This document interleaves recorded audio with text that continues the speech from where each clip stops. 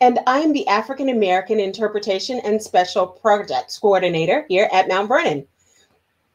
I'm so pleased that you've joined us today as we reflect on the significant exhibit of Lives Bound Together, Slavery at George Washington's Mount Vernon. On display since October 2016, it explores the personal stories of the people enslaved at Mount Vernon while providing insight into George Washington's evolving opposition to slavery. While the last day to see Lives Bound Together in person at the Donald W. Reynolds Museum and Education Center will be July 11th, much of the content will be available virtually on our website. And we will drop that link into the Lives Bound Together online in the chat shortly.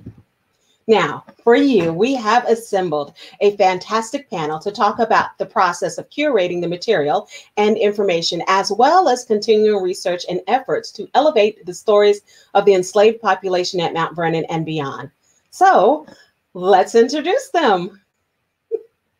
We have Kimberly Robinson. She is currently serving as museum curator at the George Washington Memorial Parkway, a National Park Service unit of the Washington metropolitan area that includes Arlington House, the Robert E. Lee Memorial, and the Clara Barton National Historic Site. She graduated from George Washington University's Museum Studies graduate program with a Master's of Arts degree with a concentration in collections management in 2006.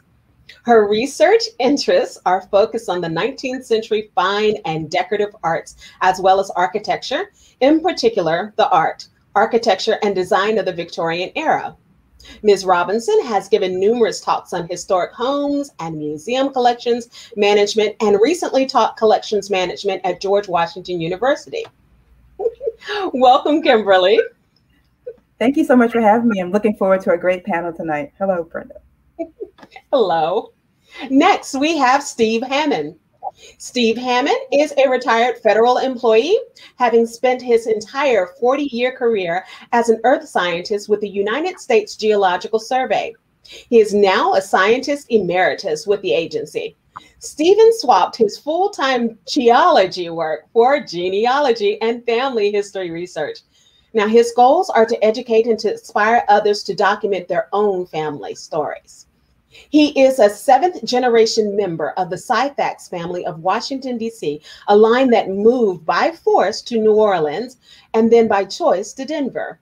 He has participated in a variety of National Park Service programs at Arlington House, the Robert E. Lee Memorial to highlight the lives of his Syphax ancestors and other enslaved Americans on the estate. He has spoken at the African American Civil War Museum and at the historic Decatur House on Lafayette Square, both in Washington, D.C., and has contributed to the Smithsonian National Museum of African American History and Culture, as well as the Lives Bound Together exhibit here at Mount Vernon. Steve is a charter member of the Sons and Daughters of the United States Middle Passage and a member of the African American Historical and Genealogical Society and the Louisiana Historical Society. He currently serves as a trustee for the Arlington House Foundation. Welcome, Steve. Hi, Brenda. Thanks for having me this evening. It's great to be here with everybody. Always great to have you. Now we have Jessie MacLeod, who joined Mount Vernon's curatorial staff in 2016 after receiving a Master's of Arts in History with a certificate in Public History from the University of Massachusetts at Amherst. She previously received a BA in History from Yale University and has worked at numerous historic sites interpreting 18th and 19th century American history. Now at Mount Vernon, Jessie served as lead curator for the award-winning exhibition, Lives Bound Together, Slavery at George Washington's Mount Vernon. Now, welcome, Jessie. Hi, Brenda. It's great to be here. Yes, always. Now, to kick things off, I would like for each of the panelists to take a little time to talk about their work as it relates to the exhibition. Jessie, why don't you start? Sure. Well, thanks, Brenda, and hi, everybody. It's wonderful to be here. Thank you all for coming tonight. I wanted to just give a brief overview of the exhibition in case some of you haven't seen it, or as a refresher for those of you who may have seen it some time ago. As many of you know, Lives Bound Together was Mount Vernon's first major exhibit on slavery. And here you can see the entrance doors to the exhibit. And you can see that we have on these entrance doors the names of some of the more than 500 people who were enslaved at Mount Vernon over the course of George Washington's residence there. And by looking at these names from this vantage point, you can see through them to see the bust of Washington in the first gallery. And this really embodies our approach to telling this story in the exhibition. You really, in order to understand George Washington's life and his legacy, you have to consider the people who lived and labored on his plantation. So the exhibit explores how enslaved labor contributed to the operation of the Mount Vernon plantation, how George Washington's views on slavery changed over the course of his life, culminating in his decision to free his slaves in his will, and then how enslaved people themselves carved out lives for themselves within the system of bondage. So at the beginning of the exhibition, we show this infographic, which should be coming up next, which shows the population of Mount Vernon in 1799, which was the last year of Washington's life. And the green color represents Washington family members, the red represents hired white servants and their families, and the blue represents enslaved men, women, and children. So in that year, there were 317 people enslaved on the property. They made up more than 90% of the population. So looking at these numbers, it really emphasizes the importance of slavery to the operation of this place and how important that story is to Washington's life. So one of the main goals of the exhibit, as you can see in this next, to look at objects in our collection through a different lens. So we wanted to take some of the decorative arts that we have, like this silver hot water urn or this French porcelain tea service, and think about how they're also connected.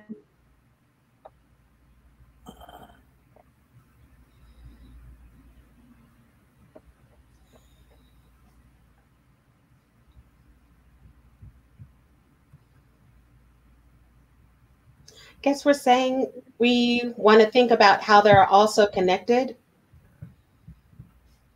to the Washingtons and the Washingtons world.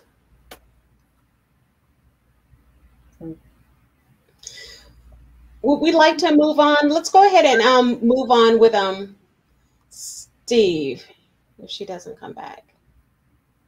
There we go. Let me give her a minute to come back. Okay. Sometimes it takes a second. Yeah. Well, she'll be back in a moment here. So my background is I'm a genealogist and a family historian. I spent a 40-year career, as Brenda said, with the U.S. Geological Survey, and I'm just loving being in this space of genealogy and family history research. I'm interested in the lives of my Syphax ancestors and their movements in this particular area and where they kind of ended up in the course of the 19th, 20th, 21st century. I like to think of this area as a scenic byway for the Syphaxes. The Syphaxes are known to be have been enslaved at a number of sites and had lived in a number of sites that include the Decatur House. They're off of Lafayette Square, the Arlington House, clearly, the Carlisle House in Alexandria, and the Mount Vernon is kind of a special kind of conundrum for the Syphaxes, is that our family history tells us that people were there, but we don't have hard information that shows how they moved around that space. And so one of my interests is really trying to continue to discover documents to tease out the history of the Syphaxes with Mount Vernon. The other thing that I've been doing recently is I actually have established an organization called Syphax Pathfinders. And the Syphax Pathfinders is intended to create opportunities to learn and educate the public. I want to highlight the values of getting to know your own family history and kind of do the research and sharing of the information with the Syphax to inspire others to look at their own family history. And I want to honor the significance of the legacy of folklore, you know, in terms of what we know and what we don't know. And a lot of times that doesn't figure in very heavily when we think about history and how we tell stories about people. So that's really important. And then I want to employ tools and technology that will help us to evaluate folklore and other parts of our family history. So I'm really excited to be in this space and to talk about the exhibit as it closes and where we go from here. Excellent. Thank you, Steve. Kimberly? Hello, and good evening, everyone. As I mentioned before, Brenda, it's a pleasure to be here today, and thank you so much for having me to represent my agency to talk a bit about the work we've been doing at Arlington House for the last few years and how we've definitely been following along the path that was first laid out by Mount Vernon. So thank you for having me again. So as Brenda said, I am a museum curator with the National Park Service at the George Washington Memorial Parkway, which is a 25-mile scenic byway that encompasses portion that has park units in Washington, D.C., Maryland, and here in Virginia. So I've been at Arlington House, the site we're talking about tonight, since 2012 as museum curator. And before I talk a bit about what we've been doing for the last few years at the site, working with descendants of the enslaved like Steve, I wanted to talk about a bit about how is Arlington House connected to Mount Vernon, because many folks might not know that. So the original owner of Arlington House was actually George Washington Parke Custis. He was the adopted grandson of President Washington and one of Martha Washington's grandchildren from her first marriage, via her first marriage. So he grew up in Mount Vernon as a child with his sister Eleanor Parke Custis. If you've been on the tour, you've probably heard of Nellie and Washie. So Washie, of course, is George Washington Parke Custis. And after the death of President Washington and the following with the death of Martha Washington, he moved out of Mount Vernon and took one of his father's properties in the area we know today as Arlington. It was built between 1802 and 1818, and he built it as an early memorial prior to the Washington Monument, I'd like to mention, to President Washington. Right. So, and of course, him and his young wife, Molly Fitzhugh, they moved there to start a home and start raising a family. However, they weren't, of course, the only ones that came to Arlington House. They also came with many of those who were once enslaved at Mount Vernon, and it was their labor that built the Arlington House and its subsequent dependencies, the historic slave quarters. So the last few years, we've been on a journey working thanks to a donation from David M. Rubenstein, famous venture capitalist, historic philanthropist. He's been very generous to Mount Vernon as well. We love him.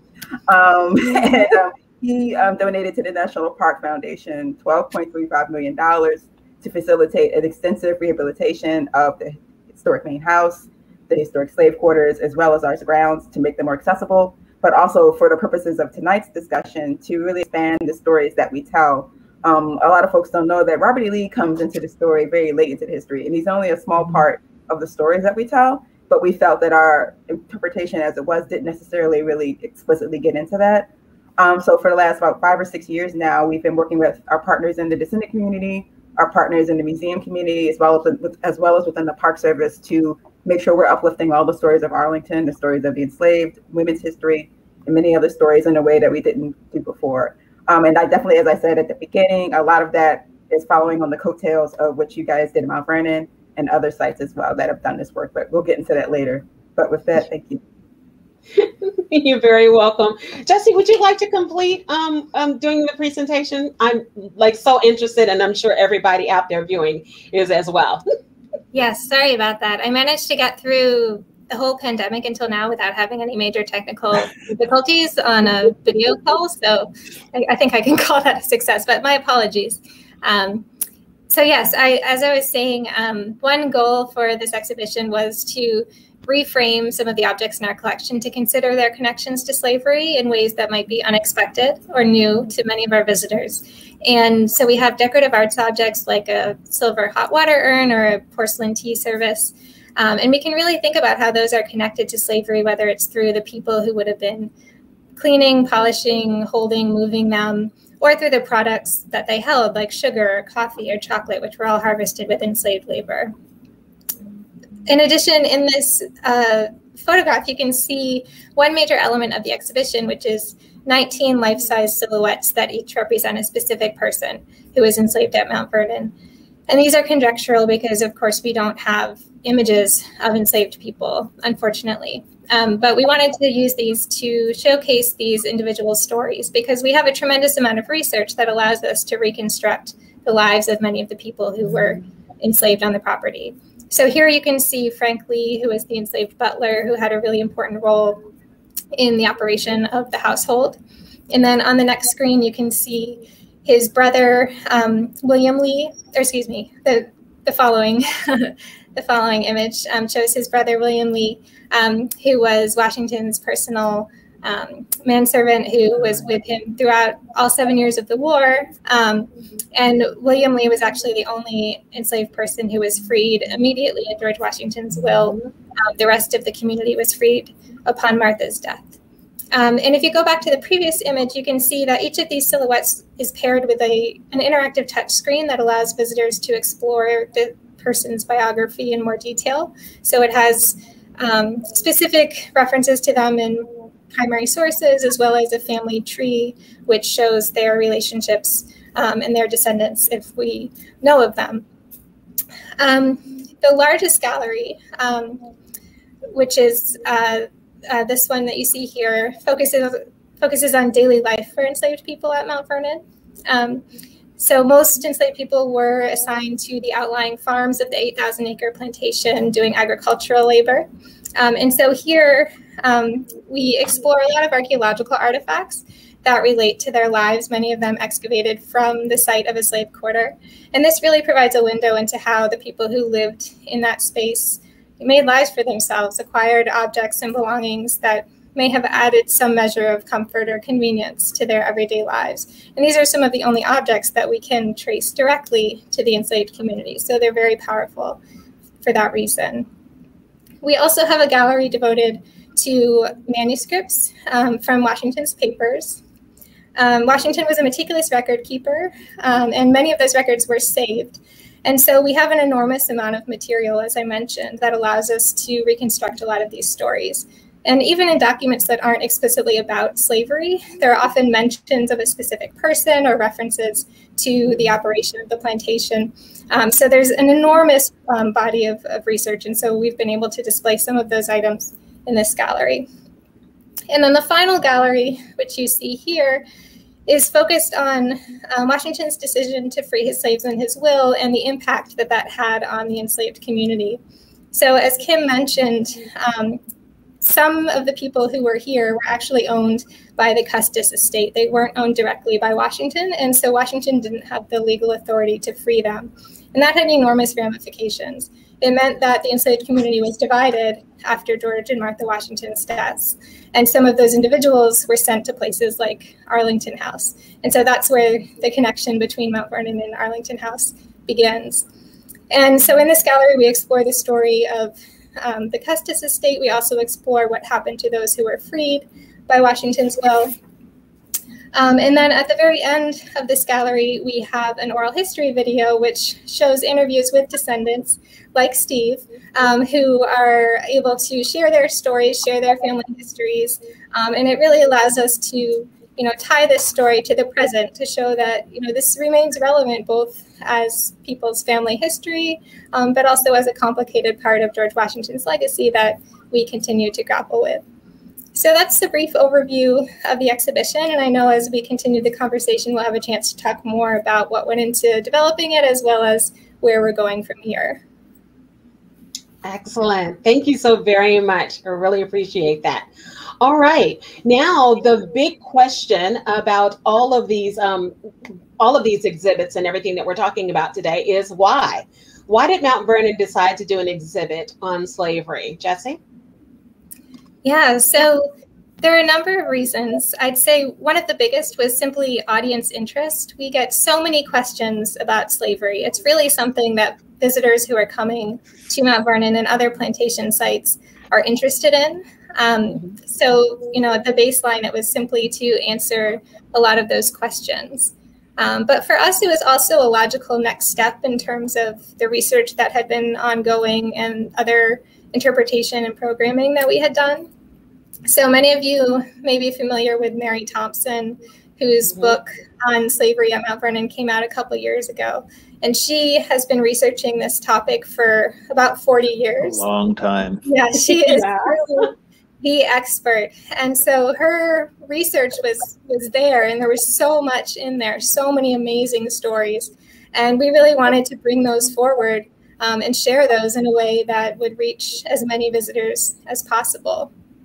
And then we really wanted to show, how important, as I mentioned when I was showing images of the exhibit, how important slavery was to this place and to George Washington's life. And, it is important to grapple with the complexity of life in the 18th century and this horrible institution that was deeply ingrained in the society that George Washington lived in. So in order to portray his life authentically and accurately, we really have to face that difficult part of the past. And I'm sure Kim has perhaps some similar reasons, but maybe other reasons for initiating your exhibit, which covers similar territory. No, absolutely. You're saying, what you described is exactly the same process that we went through at Arlington House. I do want to give credit where credit is due. For a long time, our staff in the field, our interpreters, had worked to do special programs and have special events with our partners in the Descendant community and to really tell these stories, but it was temporary, it was ephemeral, and it wasn't something that people could really imagine and really understand that Arlington House, which is today located within Arlington National Cemetery, was an 1,100-acre plantation estate where, 60 to 100 people may have lived at any given time under this institution, this system. And we really wanted to do justice to that and create a sense of what it was like in going up until 1861 when Robert E. Lee resigned and kicked off the Civil War. And we know what happened after that. But it was really a real struggle to really do justice to the story, to make sure that we were giving a voice to the enslaved and not just featuring it from the perspective of Robert E. Lee and his family, because that was what had been done for way too long. So it was a multi-year journey to make sure that we were getting it right, and we did not get it perfectly. But we do think that what we managed to pull together with our community partners is something that will be a stepping stone to a continued partnership with our Arlington Foundation, with the community, and with our interpreters who are working in the field every day. Excellent. Thank you. So, ladies, when you're talking about these particular exhibits, you said the why was basically because the visitors, the guests, the people that came, they wanted to have answers to these particular things. So are you basically saying that these exhibits, specifically Lives Bound Together, was part of a larger trend in the museum field? I think that's definitely true.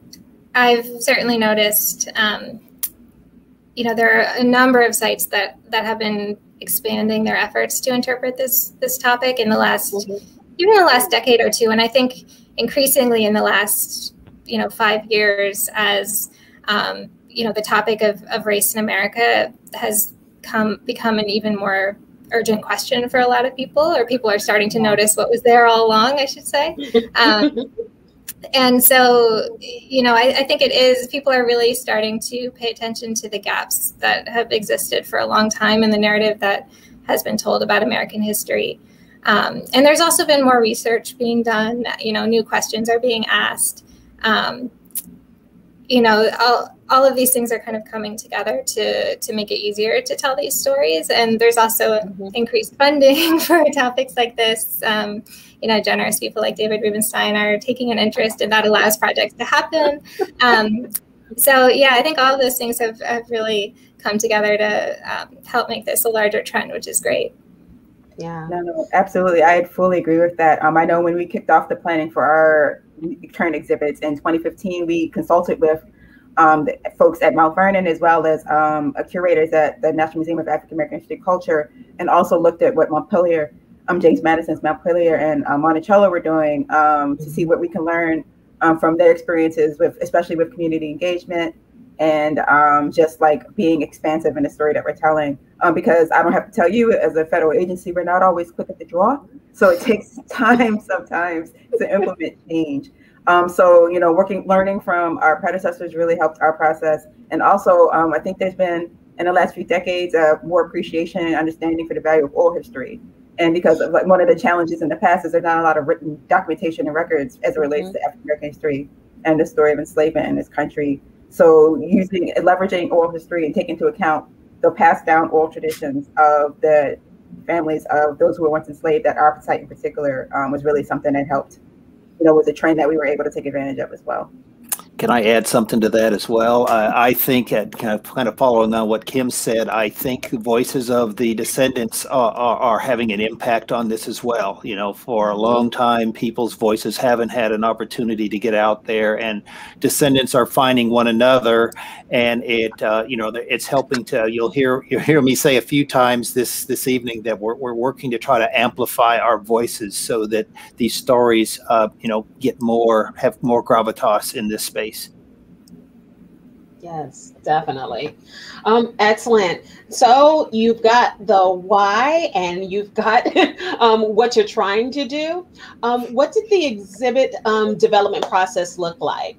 Jessie, would you like to start?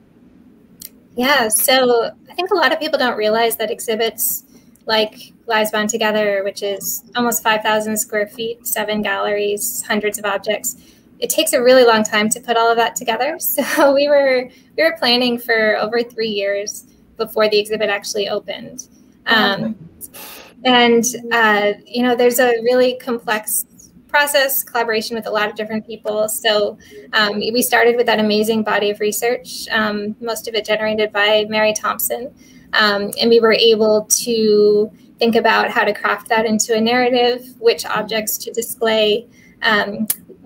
From very early on, we also wanted to collaborate with the Descendant community to get their perspectives, make sure that their voices were part of the process, because of course, they have a unique perspective that we as staff don't have. So that was really critical as we were considering how to present the story. We also worked with a designer to come up with, all the little things like fonts and color schemes and, what do the panels look like? Everything is a decision when it comes to an exhibition like this. So it's a really long process of back and forth, considering the best way to present these stories.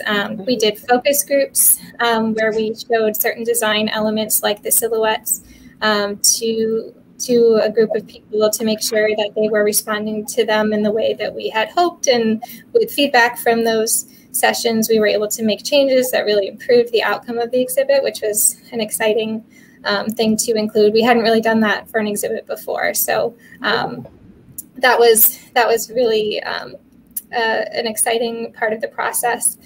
And then we also were able to, as the exhibit was being developed, we were continuing to expand our research efforts. And one thing that I'll mention that was going on kind of simultaneously was the development of a database, a research database that compiled information on the enslaved community. So we had a body of research from Mary that was kind of narrative, narratives of individual biographies of topic related content. But what the database did was it basically took every mention of an enslaved person in George Washington's records and tagged it to the person who was mentioned so that it could be placed in a searchable database. So basically what you can do is look up a specific person and see every single time that they appear in George Washington's records. Or you can look up a specific topic like agricultural labor or childbirth or carpentry, yeah, whatever it is. And you can find all the mentions of that particular topic, as well as, the people who were involved. So putting the research in that format really made it possible for us to very quickly kind of assemble all the resources on a particular person or on a particular topic, and to ask different questions about the content. So that was a really exciting way that the exhibit kind of accelerated progress in a different arena. But in general, yes, so the exhibit was a very long process to develop it. It finally opened in October 2016, and we've been so excited that it's been able to be on view for 4.5 years. It was initially going to be up for 2 years, and so it's been extended several times, which is really exciting. Yeah, so it was a lot of collaboration and a lot of work, but it resulted in a great product. Absolutely. Well, I'll add a couple of things here. First of all, when it opened, I think it opened on the same day as the African American Museum of History and Culture, A so week it's later. That's my birthday, September 24th. All those things were happening around the same time. And so it was a pretty exciting period of time in terms of what that kind of looked like. I wanted to add, the database, I think, is a really important part of this, as they were picking apart diaries and looking at places where all of this information existed independently. It's nice to try to aggregate it so future historians and scholars can pick this information apart. And I actually went into the database today, and I actually did a count of all the lines in there, and there's something on the order of about 22,000 records that are in that database, which I think is really no small feat in terms of pulling that information together. And it's a start. There are things that we can do to enhance that, and we'll continue to work on that, but it's a wonderful start in terms of where we're at. I would also say that the use of objects is, I think, a big challenge here when you consider how much we don't know about the enslaved. There are people that we know more about than others, and so the use of interpreting people through the use of objects, I think, is a really an important part of that. And I think the exhibit has done a good job of, I'm going to get out of the sun here, in terms of how we tell stories and help people to relate to that. And then the last thing, something that Jessie didn't mention, is that there was a period in which they actually interviewed multiple descendants, and I was actually one of those. But I wanted to take a second to acknowledge that Ann Chin, who was a Twine descendant, was interviewed. Phyllis Ford, who was a Jasper descendant, was interviewed. Zuni Matema was a Branham descendant. Roe and Jay Quander were a part of that, as well as myself. And so I think that that's a start. And one of the things that I think, want to do as we go forward is to try to get more voices that are a part of that. Excellent. Kim, would you like to speak to a little bit more of the development process for you all? Absolutely. And I've just been nodding along as Jessie and Steve have been going through their experiences, because, it's so much, our experience definitely echoes the process that Mount Vernon went through when they were developing Lives Bound Together. I would just add that we had two extra layers of fun. We had government bureaucracy, and we also had yeah, that's true. The adventure of trying to do a major rehabilitation of 4 historic buildings and one new one, and build one new one, in addition to concurrently planning new exhibits. So we created that problem for ourselves. In the COVID environment. And then, of course, when we were moving the museum collections back, that was right when everything started shutting down for COVID-19. So it's been fun. Yay, you did it, though. We did it. We did it. But our process was very much so similar to what the team at Mount Vernon went through. We really, at least in the beginning, so it didn't go perfectly, we tried to emphasize community engagement by having a historians roundtable to kick off the planning for a project. One of the things we had a consultant designer who came in to help us design the exhibit, Haley Kohler, based in Maryland. And we wanted to have fresh research and fresh perspectives, because we felt that a lot of our previous research had a certain bias and, had only had a kind of a limited scope. So we wanted to get the latest scholarship and the latest perspectives on African-American history and enslavement, on what Robert E. Lee and the conflicting views about him, as well as on President Washington and his story and how that intertwines with Arlington House. So we kicked off our project with a roundtable, and all of the information gathered from that fed into our schematic design, the preliminary plan and foundation for what would later become the exhibit. Throughout the process, we were able to not only have physical exhibits, interpretive panels, as well as outdoor waysides, but we were able to leverage the buildings. One thing that's different about Arlington is that we don't have a visitor center or education center. So we had to use the historic spaces to install the exhibits. So we were able to have both traditional museum gallery spaces, as well as have certain rooms be period rooms to really showcase how not only the Custis and Lee families lived, but also how the enslaved lived, at least for the 2 structures that we have that are still standing. So that was one of the things we were able to leverage with this new project, was to properly furnish and really exhibit all those spaces in the way they would have been in the 19th century. So that's one of the ways we tried to create an immersive environment for our visitors coming into the new experience. One of the things we also did, we have several audio visual elements that we were able to develop during the course of the process. We have 2 films at the site, one that kind of asks challenging, piercing questions about Lee and his place in history. But the other film, The Legacy of Arlington House, we were able to interview descendants like Steve Hammond, as well as his relatives, Donna Kuntell and Craig Syphax, along with Inez Parks, to really get their perspectives on the impact that this place has had on them. And that was one of the things I think we were all most proud of as a part of our design process. And I should say, I'm talking like we're actually finished with the project. We actually have the installers on site this week putting a few finishing touches. So we're almost, but not quite done. It's been quite a learning experience, quite a journey. As Jessie said, we had everything from the technical details, like choosing the colors and the palette and the design, to defining out the themes of each scene, as we call them. Each building is a scene, to thinking about all those, like in the larger perspectives and the general story that we were trying to tell, to really create a sense, again, as I said earlier, of place and what it would have been like on this antebellum plantation leading up to the American Civil War. So hopefully we've managed to convey that. We'll see. We just opened, but it's been quite a journey. I think the collaboration in both places has been really good. I mean, working with Jessie and the team there a few years ago was really fascinating because it was iterative in terms of, kind of asking people in those spaces in terms of, what do you think about this? And then coming back to them. And then working with Kim, I think that Historians Roundtable was really an important piece in terms of getting people who perhaps are looking at this site in different ways to talk to one another. And sometimes that doesn't happen. And so to have that opportunity early on, as you're thinking about that, I think, really has a positive impact. No, and I'm glad that you think that, Steve. I know one of the ways I think we fell down a little bit is we started off with huge momentum and we tried to keep it going. But one of the problems we have as a government agency is we have a lot of turnover. Right. And almost everyone who was originally involved in that original kickoff has moved on to other positions within the Park Service. Yep. So the level of continuity was definitely one of our challenges, but you need it. That's true. I love that. It's almost like you're describing somebody building a house from scratch, and you have to decide, what kind of fixtures are we going to have? What color is this wallpaper going to be? It's like, what kind of carpeting? Are we going to go hardwood? Are we going to go, X, Y, and Z?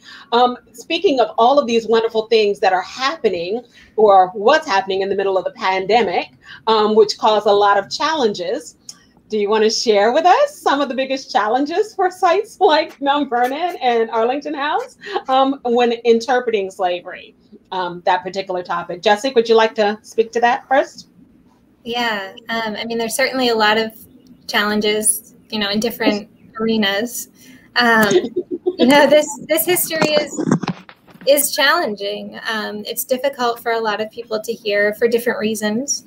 And so, considering how to present the information in ways that, will invite people to learn and discover and not alienate them or,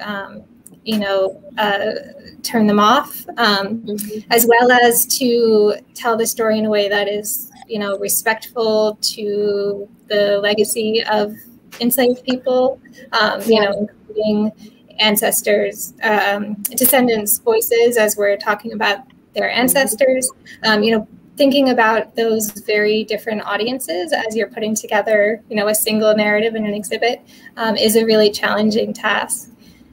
And it's also, we've kind of talked about this a little bit, but, interpreting slavery in general has a lot of challenges just because the information is often very fragmentary.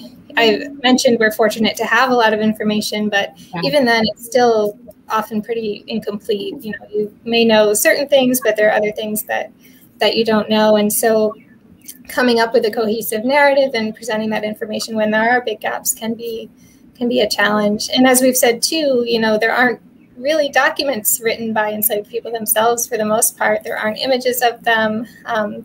Aside from archaeology, there often aren't objects or surviving artifacts that they owned. And so coming up with a way to present their stories, make them, real, fully rendered individuals for our visitors to engage with their stories, that comes with a lot of challenges because, you don't have the material that you're working with somebody like George or Martha Washington. So those are just a few of the challenges that we encountered. Nah, that's nothing at all, right? That's not challenging at all. Kimberly, did you experience anything in addition to that, or pretty much basically the same things? Well, we definitely experienced some challenges similar to that, and I will add that obviously one of our biggest challenges, of course, is that the name of Arlington House is Arlington House to Robert E. Lee Memorial, and of course, even when we started planning to manage the views and perspectives and conversations surrounding Confederate memorials and monuments has really had an impact on how we've developed our project and our exhibit. When we kicked off our project and really started to get into the process, of course, we had the tragedy in Charlottesville and the protests there. And then from there, it's just, the discussion continues to grow, perspectives continue to change. And we've had to really work with, when we were developing our exhibits, we had to really work to create a dialogic experience using a process called focused on audience-centered experiences to really not so much tell people, but to give them information and give them a space and leverage to have a conversation and to really think about what do places like this mean and what impact do they have. One thing we did on our panels, on our exhibits to confront this topic is to have questions to get people to think about how this applies to modern day and how this is an ongoing challenge and conversation. And just on the kind of less, impactful emotional side like that, one of the things, that as we were going through leveraging, we had to, again, as Jessie said, we didn't have a lot of documentation information when we were developing our exhibit. So we, through several important planning documents like our historic furnishings report and leveraging our museum collections and looking at, from a material culture perspective, we were able to, for the first time, really incorporate the archaeological legacy of the site and the collections there. And with we also have a wonderful relationship with our partners in the Descendant community, both from the Lee family and from families like the Syphaxes and the Grays. And they were also able to loan objects associated with their families for us to showcase as well. Being able to leverage material culture both through the traditional gallery exhibits as well as in the furnished period rooms, which include a mixture of reproduction and original artifacts, was really, really something we had to work on as well. Absolutely. I think that the really tough parts are understanding the movements of the people that were there and recognizing that it's more than about the person who's on the marquee. And in the case of Arlington, it's Robert E. Lee, and in the case of Mount Vernon, it's George Washington. And how do you tell the story of all these people, that kind of take second seat to these folks? And I think that that's really an important part and something that we struggle with and we're working to get better at. I think Jessie mentioned the lost narratives that exist out there, which is huge. We just don't have a lot of information in that space.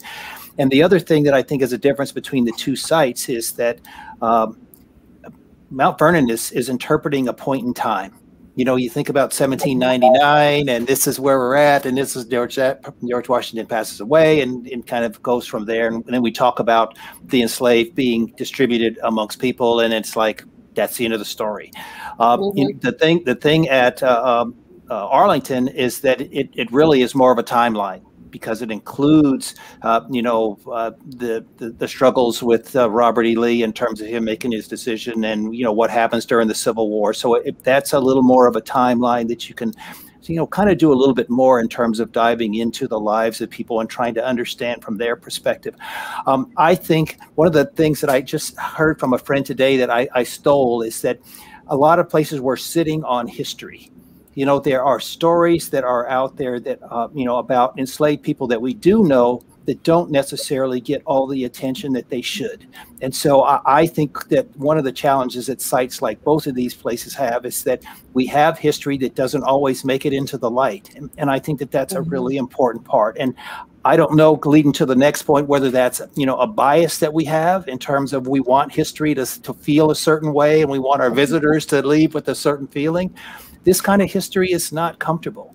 And so how we deal with that and how we help people start to get comfortable with the biases that they a lot of times don't, or else I'll add myself to that, the biases that we have that we don't realize, I think is an important part of that. And Kim's point about the audience-centered experiences is really important because it tries to raise awareness so that people leave with a different perspective than they came with. And then I think the last thing that I would add here is that, interpreting slavery through George Washington's eyes is through his eyes. It doesn't talk about how it is to be an enslaved person working for George Washington. And so, and you know that space, Brenda, in terms of, you know, how do you, you know, how does it feel to be, you know, that kind of thing. And so I think that exhibits like this have a hard time because we don't have that kind of information, and all we can use is ancillary data to kind of get a feel for how these people actually survived and worked through this space. And so those are, I think, are big challenges in terms of trying to provide accurate information in these spaces.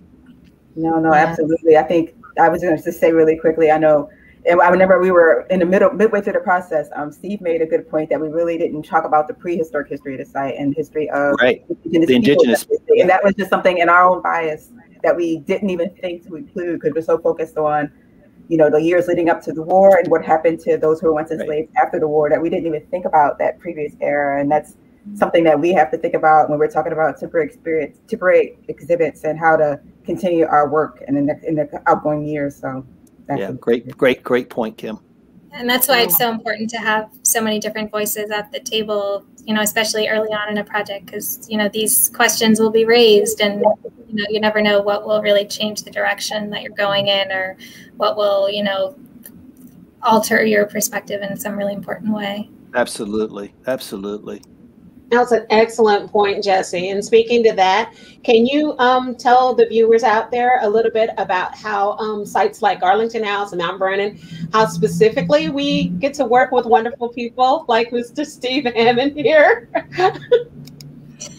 Yeah, well, I've talked a little bit about how, you know, we were so fortunate to work with the Descendant community, with people like Steve, as we were developing the exhibition. You know, it was an honor to be able to do those oral history interviews and create that video. And the video is available on our website in addition to being at the end of the exhibition. So anyone can view it even after the exhibit closes. And those interviews are also, the video itself is only about 20 minutes long. It features excerpts from the interviews, but the full interviews are saved in our archives. So those, you know, exist as oral histories, as, you know, historical documentation that is really important. And, you know, those will be kept for future research. So that was, you know, a really critical part of the whole exhibition project that, you know, will live on in perpetuity. We also wanted to make sure that, you know, this outreach was not just a one-time project-specific thing, but that it, you know, was sustained and continued to be part of our mission here. And so, you know, Brenda and Steve, you can actually probably speak more to this, but it's been so exciting to see, you know, Brenda, you take on your new role, helping to coordinate Descendant outreach. And then Steve, I know that you've been helping to lead the creation of a Descendants group that will, you know, facilitate communication among that community. And so it's been just really exciting to see how the exhibit has kind of become a launching point for some of these longer term, really important developments. Exactly. 100%.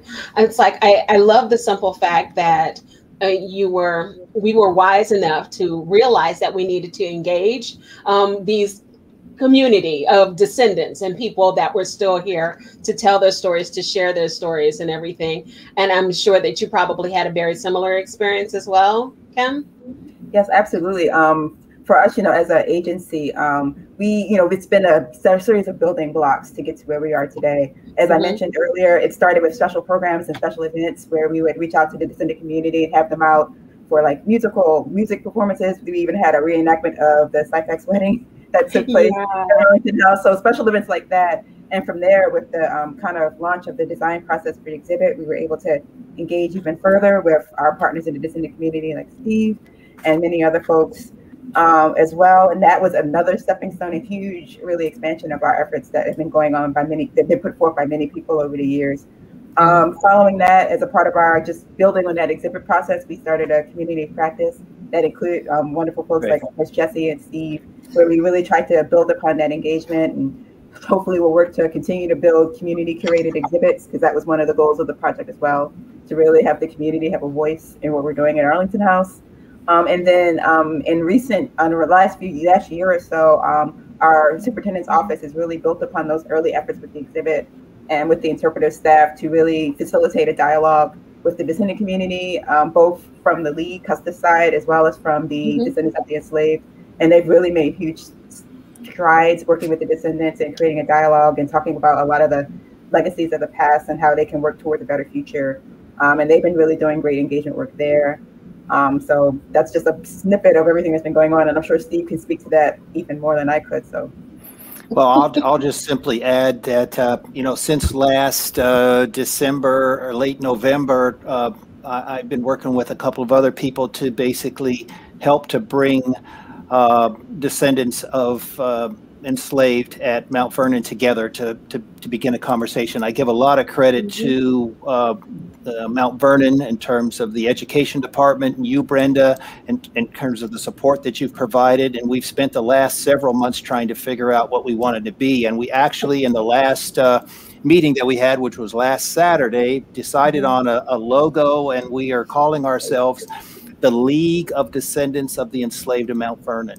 And so so this is the marquee. I'm rolling it out right now. Here it is. And we are a group of about 40 some odd people who have an interest, to have a connection to Mount Vernon in some way. And we hope to, here's the word again, amplify our voices in terms of, you know, the things that we, you know, want to learn about our own backgrounds in terms of research, and the education office is helping us with that.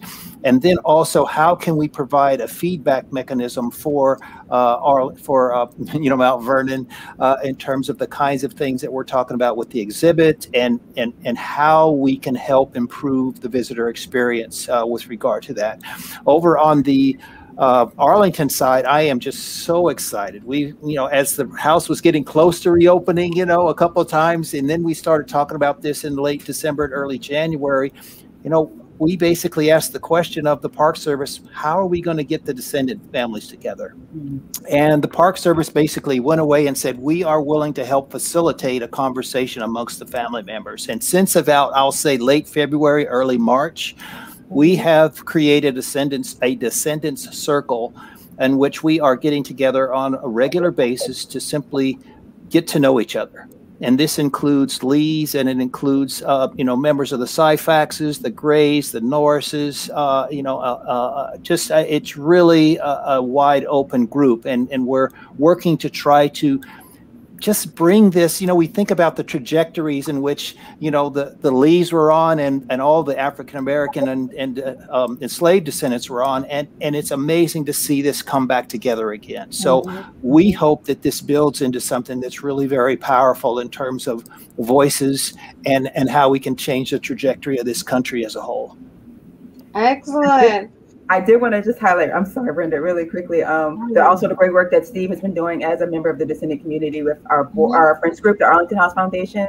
Him and a team of other members have been really trying to change and expand the original mission and traditional goals of the board to really address this new interpretive focus and narrative happening on the Park Service side. And he's been really doing great work as a member of the descendant community with that as well. So kudos to Steve. Thanks, Kim. I mean, the goal here is to broaden the narrative so that it's more inclusive of what it's been, and if we can get there, I think that we can make a really big difference. Oh, this is wonderful. This is so exciting. Now, I've been telling people all week long as I posted the wonderful the Lives Bound Together, you know, the exhibit coming to the close, and I'm saying the bird is leaving the nest, the bird is leaving the nest, and people are, oh, I'm so sad. The good thing about the bird leaving the nest is the bird is not dead. The bird is going other places. You know, it's a wonderful. Let's hope not. It's a wonderful thing. You know, it's a wonderful thing. Jessie, can you please tell us what's coming next after Lives Bound Together closes on July 11th? Everybody, and also start putting your questions in the chat, people, if you want us, anybody on the panel to answer a question for you. But come. Let's hear. Yeah, so we have a lot of things planned.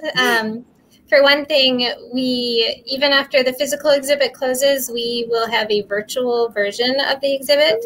So we've done 360-degree panoramic photography, so you can basically walk through the exhibit virtually. Yes. And there you can kind of click on cases and objects and silhouettes and read more about the content that is presented there. Mm-hmm. So basically the entire exhibit is digitized in that way. So it will live on in that format. We're also planning a podcast, which is inspired by the exhibit. It will be, I think, 7 episodes. It's coming out of our digital media team at the library. Yes. The Washington Library. And that will be coming out hopefully in the fall. And so we're interviewing a lot of experts, historians, and we'll be interviewing descendants as well to kind of present this information, these narratives in a new format that will be widely available. We're also, and this is probably the most common question I get, is what's happening in the museum after Lives Bound Together closes. And we'll be reinstalling the museum with an exhibit that focuses on the history of Mount Vernon as a place. So that will include a lot of different narratives, including the narrative of the enslaved, including the narrative of Indigenous people who were on the land thousands of years ago. Of course, also including the narrative of George and Martha Washington. But then we also are talking about how Mount Vernon was saved and preserved. So we are talking about the Mount Vernon Ladies Association and their stewardship of the property. So that will be kind of a more wide-ranging exhibition, but it will include a lot of these stories and a lot of the same information. So slavery is not going away. We're not going to stop talking about slavery.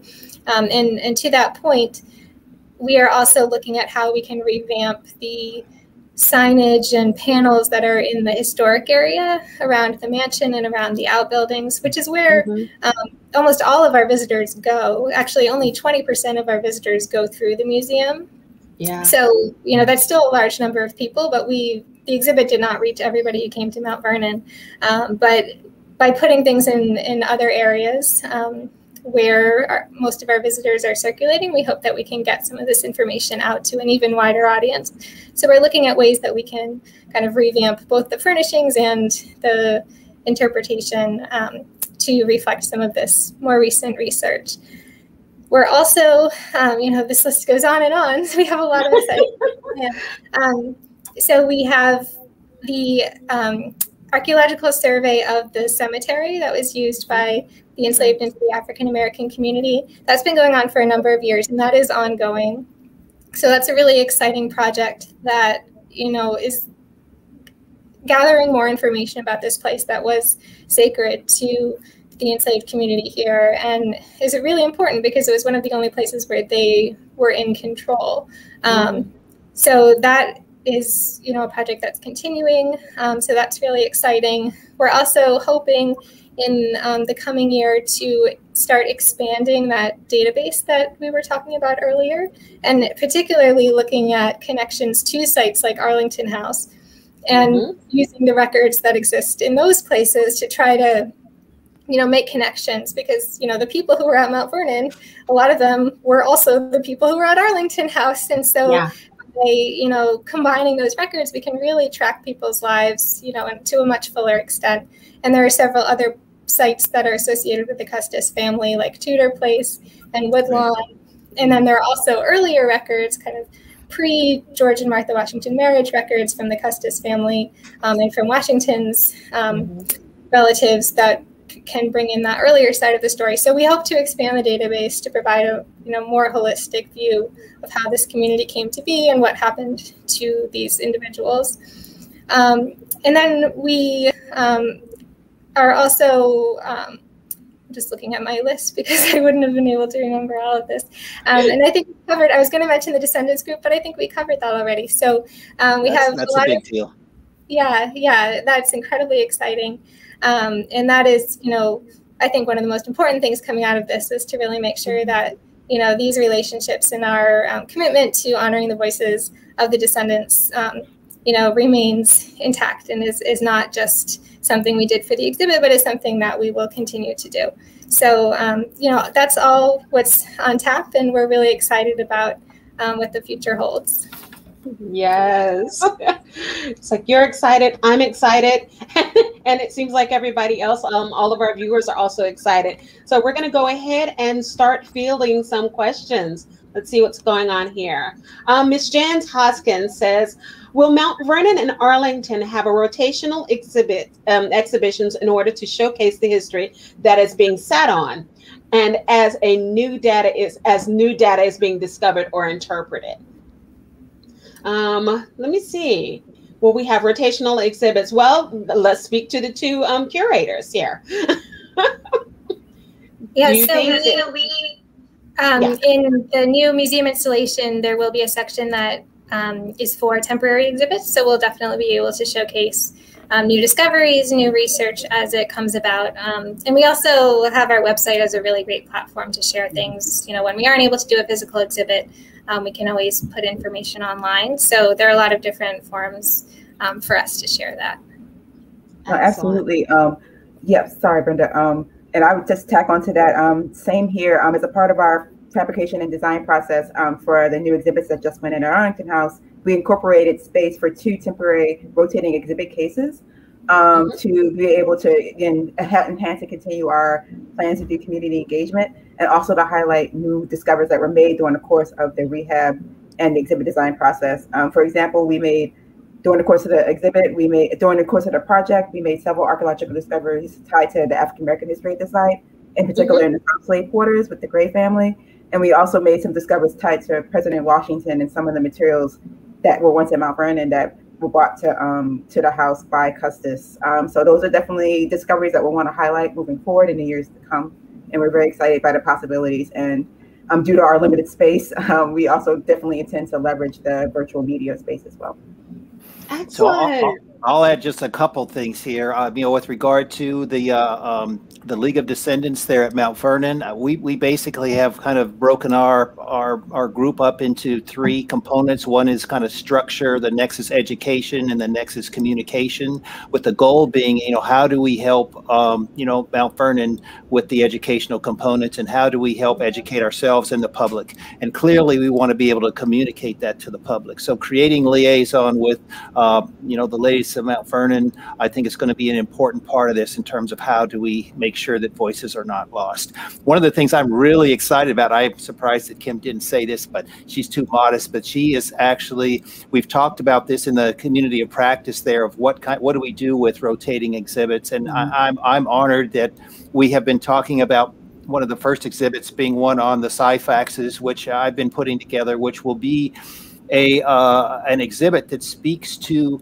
the Syphaxes who have served our country. What better place to talk about the Syphaxes and people who have served there than those people that have served in multiple wars and conflicts, and then dealing with the issues associated with color in the various aspects there. So I don't know about you, Kim, but I am really excited about that exhibit. And soon as things settle down there, we want to get that installed. It never settles down. I've been saying that for years, and it's never been the case. But the exhibit that Steve mentions is really going to hopefully be a great experience, because it's in an area of the site where we talk about what happened to the descendants of those who were once enslaved at Arlington, and that fits in perfectly in with that overarching theme of that space. So it's a very exciting opportunity. The last thing I wanted to add with my comments was that, as I think about this space called Syphax Pathfinders, I'm looking to try to use this concept of the scenic byway. I threw out the Syphax scenic byway. I think that there is space for all of these historic sites to do a better job of helping the visitor know that there's information someplace else. So as they are at Mount Vernon, they want to know what happened at Tudor, or what they want to what happened at Arlington House. And I think the same way with Decatur House, and the same way with Arlington, that I think we have a responsibility as partners to be able to, help the public who's here to visit for 2 days or whatever. What do I need to see? And recognize that the story does not stop at Mount Vernon. That's right. There are all these lives that are interconnected that I think we want to try to tell a better story at, and showcase what we know about this part of our community. Excellent. Beautiful. Matt Costello wants to know, why are some historic sites, institutions, and people so resistant to teaching these stories? Any answers, perhaps? I know we kept saying, we kept talking about this being considered as difficult history and that it is challenging. I personally, as a historic character interpreter, I find that a lot of times visitors and guests have a challenge accepting new information or new knowledge, and they seem to push away, or they'll get antagonistic, or they're in, in a state of denial, before, they finally, bargain their way through it and they finally come to acceptance. And so any information that you're being introduced to in an environment that is unexpected, or that's not your traditional learning environment, it can definitely cause some probably inner conflict with your world altogether. With, what do we call it? That cognitive dissonance, to where you're, what you believe conflicts with what is being introduced to you, and so the two just they kind of fight just a little bit, maybe a lot, maybe a lot. What do you mean Santa Claus isn't real? No, I think that's especially true for sites that are centered around one person and one person's story for so long. And, for us in particular, we have a figure that's due to a lot of different narratives throughout American history, the lost cause narrative and the myths that surround Robert E. Lee. A lot of people grow up having a certain perception of him and his place in American history. So when you start to challenge that and to maybe provide different perspectives and provide a different lens into what he did throughout his life and the impact that continues to have, that can challenge people's worldview and create a space where we have potential conflict. It's definitely a challenge. I think it's just human nature. Yeah. Yeah. I was just going to say, go ahead, Jessie. Go ahead. Certainly, well, just to build off what Kim and Brenda were saying, certainly with somebody like George Washington, who is, probably the most universally celebrated figure in American history, it can be difficult for some people to consider how his legacy may be complex in certain ways, and may not be an entirely celebratory story. So people who come in prepared to celebrate Washington and to have a simple heroic narrative, I think, can be resistant to learning things that may challenge that narrative, as you said, Brenda. And I think some institutions don't want to disappoint or upset visitors, and so shy away from those stories. But of course, our role is to teach, the history and to tell an accurate and authentic story. And so, we have to talk about these things. Absolutely. I think it's really important that, people who are curating these things and the interpreters are given the training that they need to be able to have these conversations. I mean, Brenda, you're out there with the public every day. Some days it's more stressful than others in terms of people that you're dealing with, but not everybody has the skill sets that you have in terms of being able to respond to somebody who either doesn't want to believe, or how do you help them see the world a little bit differently? When we think about the fact that George Washington was moving people around in order to avoid, freeing people, that's something that some people have no clue it was really the case. And those are the kinds of stories that, if we're going to tell the whole story, they're really important to be there. And so we have to get more comfortable with how we convey that and engage with people.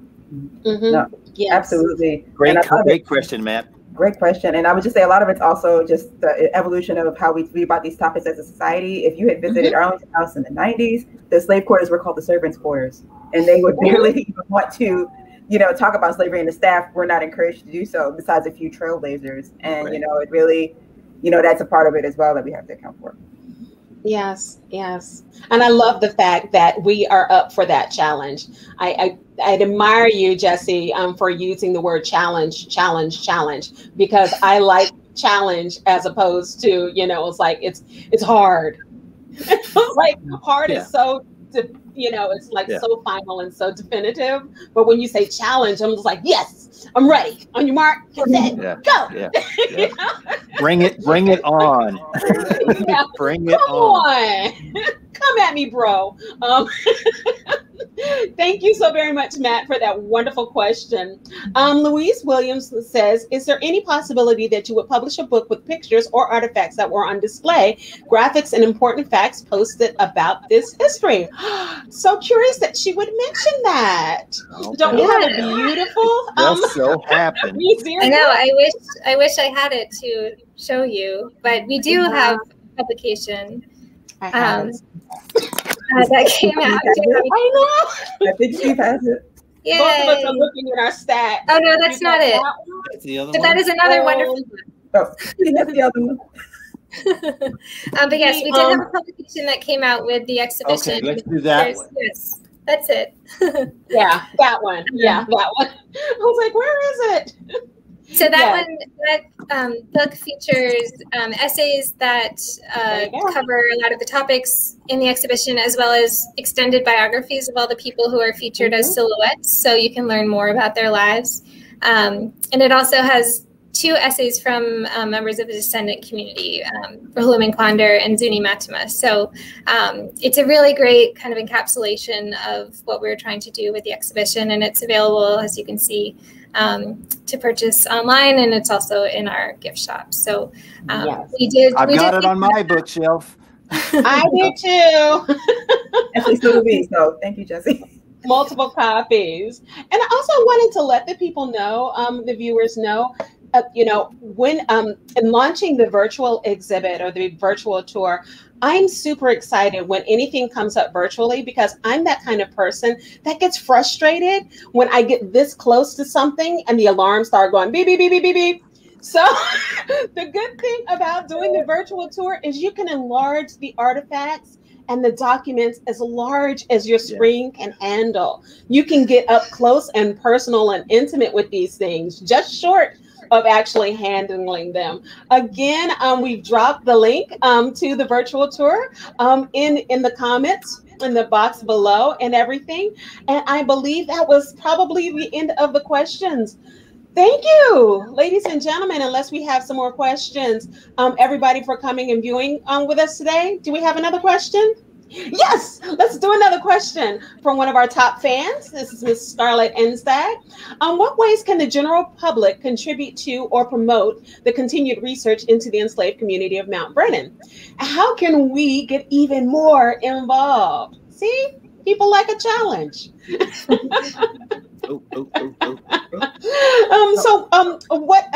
Ladies, and you as well, Steve, what are some things that we can definitely, I'm sorry, you know I have nothing but love for you. What are some ways that we can, as visitors, as fans of these places, actually help, to promote these places and to make sure that the word actually gets out into the rest of the world? Does anybody have any suggestions? Of course, visitation, getting a membership.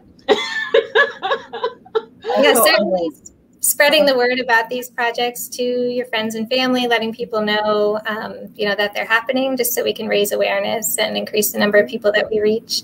In terms of specific involvement and volunteer opportunities, the archaeological survey at the cemetery has been operating almost entirely with volunteers. I don't know when they're resuming again post-pandemic, but it's worth reaching out. I'm happy to connect anyone with the right folks, because that's a really exciting way to really get your hands dirty, literally, and get very involved in that project. And then we may have other opportunities for volunteers, as we do things like expanding the database, that requires a lot of labor. And so we may have calls for volunteers for projects like that. So just, stay tuned to Mount Vernon's, website and social media. We'll post information there. And we love to have people interested. So thank you so much. Yes. I was going to say, if you're not following Mount Vernon on social media, you should. They have a great, very strong social media presence that we aspire to Yes, it's coming. So remember, like Kim just said, like, share, and subscribe, everybody out there. Under the sounds of my voice, like, share, and subscribe. I should be able to see you when I go on Facebook. I want to see those names. I want to see you sharing all of the events that go on here at Mount Vernon. Again, thank you so very much. This has been a wonderful opportunity for me to get to know a little bit more detail about the wonderful goings on at both of these locations and all of these locations. Thank you so much for giving of your time and your evening. It has been an absolute and wonderful pleasure. And from Mount Vernon, thank you, all of the viewers out there and all of the supporters out there. Remember, again, we are available online, so many different media platforms. You absolutely have no excuse to not know as much as you possibly can about the lives of these people and other people in our American history. Thank you again for joining us. Bye. Congratulations, Jessie. Yeah, congratulations.